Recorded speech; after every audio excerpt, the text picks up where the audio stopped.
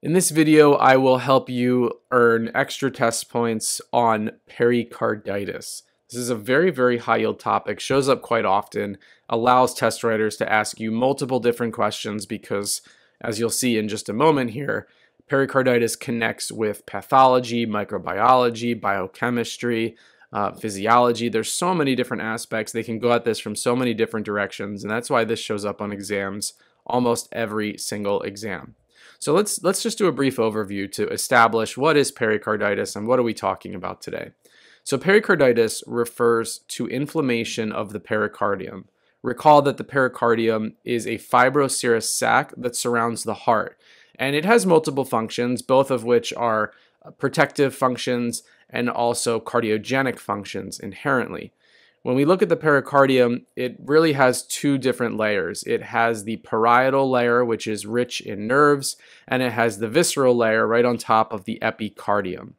Now, just a little aside here about terminology. When somebody talks about pericarditis, it typically gets classified into either infectious pericarditis, obviously meaning that it was caused by some pathogen, or non-infectious pericarditis.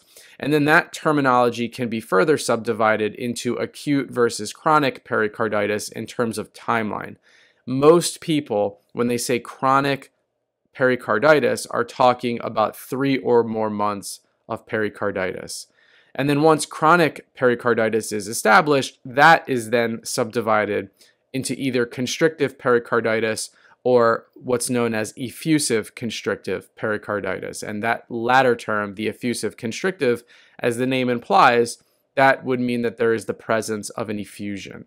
So don't get confused with the terminology. On your exam, they're going to give you pericarditis, and you're not really going to have to parse out, are we dealing with acute versus chronic necessarily, but you should be aware that there is a spectrum of a timeline on which pericarditis can occur, and depending on where you are in that timeline, you get a little bit of a different presentation. So let's take a look at that pericardium. Again, you see your two layers here, the parietal pericardium and the visceral pericardium, and this will make a lot more sense in a few minutes, but because that potential space between them has a very limited capacity to absorb more fluid or more mass effect, that is the reason that with inflammation in this area, you have reduced heart function and clinical symptomatology. So let's look at our etiologies. I told you that most people will classify this as infectious versus non-infectious. And to be clear, when I say that, I'm referring just to etiology. So let's take a look on the left-hand side of this screen. Infectious causes of acute pericarditis will tend to be things like Coxsackie virus B, Parvo B19, tuberculosis, toxoplasmosis, and histoplasma. And then on the right-hand side of this chart shown in blue, your non-infectious etiology could be things like metastasis. It could be due to radiation. It could be due to connective tissue diseases, for example, rheumatoid arthritis, lupus. I didn't write it on the chart, but scleroderma can do it as well. It can be due to trauma. It can be due to uremia. It can be due to a post-infarction. So recall that following a myocardial infarction, you can have either post-infarction pericarditis, which tends to be fibrinous, occurring somewhere in the timeline of 1 to 3 days. And then we can also have a more long-term post-infarction pericarditis with something called Dressler syndrome. So if you've been studying, you might recall that Dressler syndrome occurs weeks after a myocardial infarction, but that also manifests as pericarditis. And then lastly, it can be drug-induced. So the takeaway here is that lots of different potential etiologies of pericarditis, and this chart is the reason why when you're taking USMLE or COMLEX, this is such a high-yield topic, because the test writer could obviously, as you see here, start you off with a question about a patient who's either experiencing one of these infectious pathogens on the left. So the question's going to start with, buzzwords that have to do with one of these pathogens. Or maybe they give you somebody who has acute or chronic renal failure, give you labs to suggest uremia, and now all of a sudden they're transitioning into a question about pericarditis. So these are third and fourth order questions that are really challenging.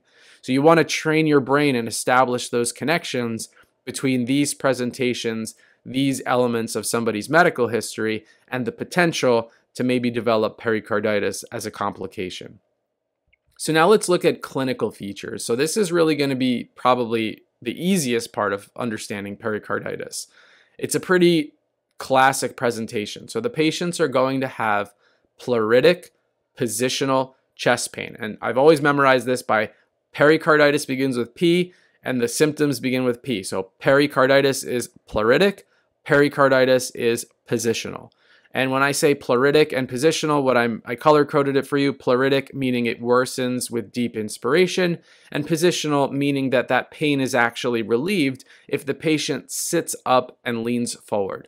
And so when you're taking your exam, you want to always be comparing non-ischemic chest pain to ischemic chest pain. And so in this case, if you look at pleuritic and positional in pericarditis and you compare that to something like ischemic chest pain, I would point out that ischemic chest pain tends to be non-pleuritic, non-positional, and non-reproducible. And if you keep these clinical symptoms in mind, if you get a question and they give you certain findings, you can rule in or rule out different elements on your differential if you simply understand the pleuritic and positional nature of pericarditis and the chest discomfort that comes with it.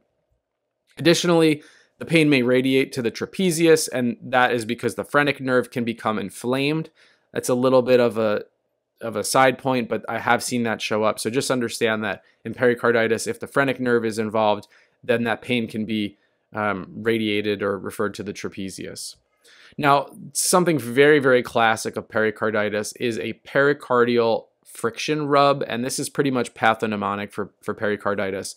So this is a high-pitched triphasic scratching sound, and what it's representing is the friction between those two layers of the pericardium. So I showed you that image with the parietal layer and the visceral layer, and pretty much when the inflammation occurs and that potential space is compromised, those layers will experience some degree of friction, and that friction comes out and is audible as a pericardial friction rub.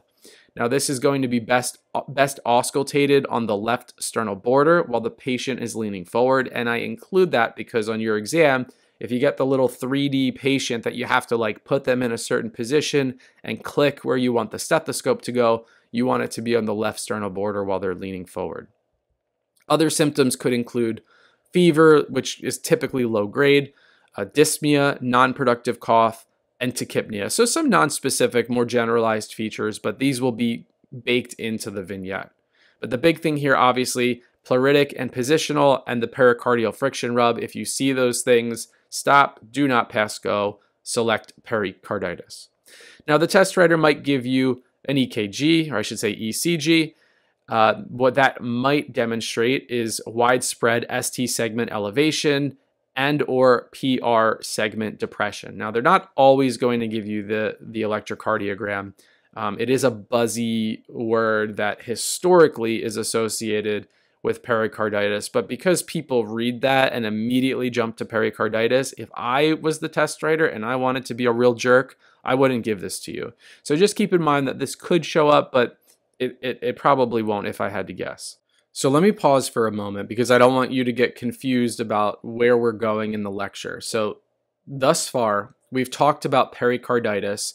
I started with a little bit of terminology, explaining etiologies, and for the most part, with the exception of a few of those non-infectious etiologies, most of those etiologies cause acute pericarditis, which is to say that you experience pericarditis without an effusion for less than 3 months. Now we're going to talk about as the pericarditis becomes more chronic and goes for 3+ months, what happens when that inflammation progresses longer term. So now let's transition into constrictive pericarditis. So when the term constrictive pericarditis is used, it refers to the loss of pericardial elasticity because over time, granulation tissue is starting to form over the pericardium. And so what this generally implies is that the patient had some acute pericarditis, and as a result of that acute inflammation, in the attempt to heal itself, there has been the formation of granulation tissue.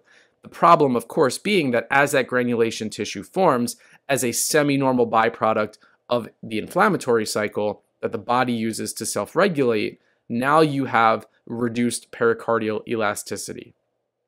Now, if you have what I just said, plus the presence of a pericardial effusion, that would be considered effusive constrictive pericarditis.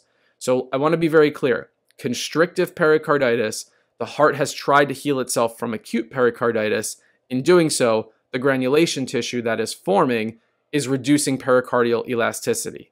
If you have granulation tissue reducing pericardial elasticity plus a pericardial effusion, that is technically constrictive pericarditis, but it is a subtype known as effusive constrictive pericarditis. So don't get confused. Again, what we're looking at here, what we're talking about is that in that potential space between the parietal and visceral layers of the pericardium, if there's fluid in that space, then as that fluid accumulates, you get a pericardial effusion. Okay, so now we're going to talk about a pericardial effusion, and then we'll jump back into more generalized constrictive pericarditis. But again, don't get the terms confused. Pericardial effusion generally occurs alongside constrictive pericarditis in a chronic pericarditis. So when a test writer is going after pericardial effusion, what symptoms will you see? Well, a lot of the symptoms will look semi-similar to other presentations, so it's going to sound vague at first. You'll have retrosternal chest discomfort. There'll be compressive symptoms because, again, there's fluid in that potential space. So dysphagia, hoarseness, hiccups, the patient is going to have these compressive symptoms due to loss of that space and a mass effect on the surrounding anatomy. And you'll see orthopnea, of course. Now, what findings will you expect? This is what's going to kind of push you to pick the pericardial effusion. So there's a couple things that I want to point out. One, you find the Ewart sign, which is dullness to percussion with bronchial breath sounds below the left scapula. On an echo, you would see an anechoic pericardial space. Again, and that should make sense to you because you're filling that area with fluid, and therefore it's going to be anechoic. On chest x-ray, you could see three different things. You'll see an enlarged cardiac silhouette. You might see something called the water bottle sign, and you might see something called the fat pad sign, and I'll show you some pictures in just a moment. And then lastly, you'll see hemodynamic instability, which should make a little bit of sense to you because the pericardial effusion is compressing the cardiac chambers, and when it becomes really severe, it's considered a cardiac tamponade.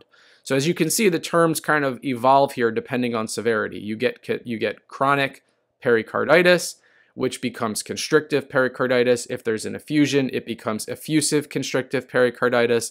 And if the effusion tamps down on the cardiac chambers, then you're dealing with cardiac tamponade.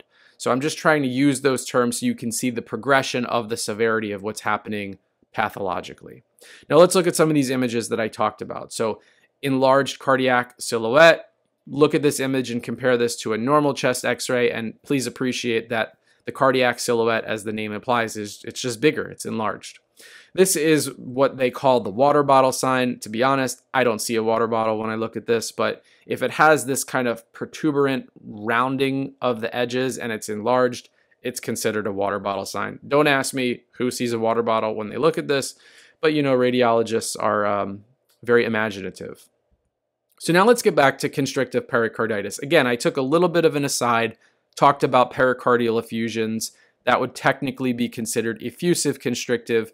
Now let's just talk about constrictive in general. So if you're dealing with constrictive pericarditis in general, again, it's usually due to somebody had acute pericarditis. That inflammation has now become more chronic. It's been lasting for weeks to months. And as that inflammation has progressed, as the pericardium has tried to heal itself with granulation tissue, you've lost a lot of elasticity, and now things are becoming more constrictive. So your symptoms here, decreased cardiac output. You'll see things like tachycardia, fatigue, and dyspnea on exertion. You'll see evidence of fluid overload, so jugular venous distension, increased jugular venous pressure, hepatomegaly, hepatojugular reflux, peripheral edema, anasarca, ascites. So at this point, because you have those constrictive features, you're starting to have compromised function of various elements of the heart, you see decreased cardiac output and fluid overload. And I would note that you don't tend to see these symptoms, or certainly not to this extent, if you're just dealing with an acute pericarditis where there's no constriction happening. Now, the findings in constrictive pericarditis are really high yield, and these show up a lot on exams, so I really want you to understand both Kussmaul sign and pulsus paradoxus. Let's start with Kussmaul sign. And to be clear, Kussmaul sign doesn't just occur in constrictive pericarditis. You might also see this in things like tricuspid valve stenosis, right ventricle infarcts, and certain restrictive cardiomyopathies. But because it shows up in constrictive pericarditis as well, you obviously need to know this. So what happens in Kussmaul sign is that when somebody takes a deep breath in, their JVD, or their JVP, you could even say, does not decrease. And that is atypical. So normally, there is a decrease in intrathoracic pressure when somebody takes a big breath in. And so when somebody takes a big breath in, what typically happens is that the right ventricle expands and jugular venous pressure decreases. However, in constrictive pericarditis, because the right ventricle has decreased compliance because of the inflammatory changes that are happening, the right ventricle is unable to expand when somebody takes a deep breath in. And so in constrictive pericarditis, when somebody takes a deep breath in, that pressure and that distension does not decrease. In fact, it can actually increase, which is very, very atypical. So if you see that, that could suggest that the patient has constrictive pericarditis. It's also possible that the patient's dealing with one of the other issues that I mentioned a few moments ago. Now, pulsus paradoxus, kind of similar concept in that there are certain things you see when a patient takes a deep breath in, but completely different. So pulsus paradoxus refers to a decrease in blood pressure amplitude, and it tends to be 10 millimeters Hg or more during deep inspiration. And so let's break down the pathophysiology here. So when somebody takes a deep breath in, there is a drop in intrathoracic pressure that increases right ventricular filling. Now, because of the decreased pericardial compliance, this increased right ventricular filling places radial traction on the pulmonary vasculature. And then what ends up happening is on the left side, you have a decrease in left ventricular ejection volume. So if you're measuring somebody's blood pressure during deep inspiration, what you'll note is that there's actually a drop of at least 10 millimeters Hg when they take a deep breath in. So Kussmaul sign, pulsus paradoxus, these two findings are seen in constrictive pericarditis, and you want to be on the lookout for this on your exam. So let's close by talking about treatment. To be clear, acute pericarditis tends to be self-limited, so you're not always going to jump to treatment, but if the question wants you to select an actual pharmacotherapy for this, then you need to know what to pick. So the answer is going to be NSAIDs, and that tends to be things like aspirin, indomethacin, ibuprofen, plus or minus colchicine. Now, there are certain situations in which you would add in or not use certain medications. So in the case of a uremic pericarditis or a connective tissue disease pericarditis, you would add in glucocorticoids. And if the pericarditis was post-infarct, we talked about that at the beginning of the video, but if it was a post-infarction pericarditis, you would avoid any non-aspirin NSAID. Okay, so a little finicky here, a little nuanced. If you're guessing, if you don't want to waste time on this, just NSAIDs plus colchicine, you can memorize that. With the carve-outs, of course, being uremic and connective tissue disease pericarditis and post-infarction pericarditis. So I hope that this wasn't too complex. I hope that I was able to break down acute versus chronic versus constrictive versus effusive constrictive versus effusions versus tamponade. The terms, they all kind of exist on a spectrum, but they all refer to very different things happening in the heart. But all of this boils down to the parietal and the visceral layers cannot expand, cannot increase their compliance. That space between them is limited, and you get symptoms. That's pericarditis.